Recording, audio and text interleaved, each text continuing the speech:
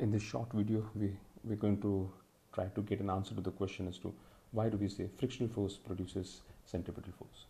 Of course, it is related to vehicles moving. For example, let us say this is a road, and let us say there is a vehicle moving in this particular direction. These are, let us say, the wheels of the vehicle, and it is taking a turn and moving along this particular road. And what we generally do is we say that frictional force is responsible for centripetal force, and then we say frictional force is equal to mv square by r, or centripetal force is equal to F.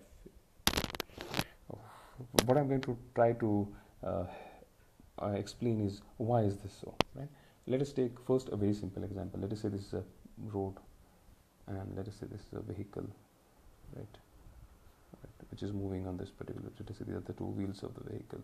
And my drawing is not very good with the vehicle, so I I was thinking of showing you the driver and all, but I'm not going to do that. I'm just going to show that this is a vehicle which is moving in. Of course, it is not a carriage, right? There's a driver over here, and an engine is running this vehicle, so it's moving in this direction, right? And what happens is that this is moving in this direction. Now we tend to believe that it's let's say this is the engine of this particular vehicle. We tend to believe that the engine is making this vehicle move forward, right? Even though that may be true, but it's not completely true, right? Let us say this road would be completely frictionless, right? If it would be completely frictionless, then what would happen is that the engine would cause these wheels to only move in the circuit, only perform rotational motion. That is, the wheels will continue to move at this same location, but the vehicle would not be able to move forward. It is the friction which causes this vehicle to move forward, right?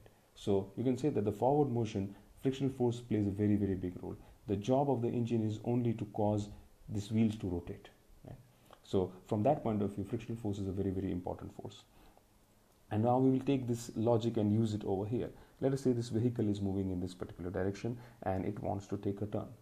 Now, if this road would be completely smooth, frictionless, for example, let us believe that this road is made up of ice, right? So the friction would be extremely negligible. In that situation, what would happen is this vehicle, when it moves forward and the driver tries to take it in this direction, it would not be able to take the turn.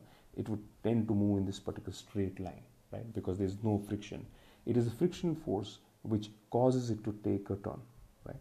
And thereby we say that the frictional force is responsible for making the vehicle take a turn, and therefore it is responsible for producing centripetal force. So this turning happens because of the frictional force which is acting between the wheels and the road. I hope this very short video will help you understand why we generally take frictional force is equal to mv square by r. Thank you.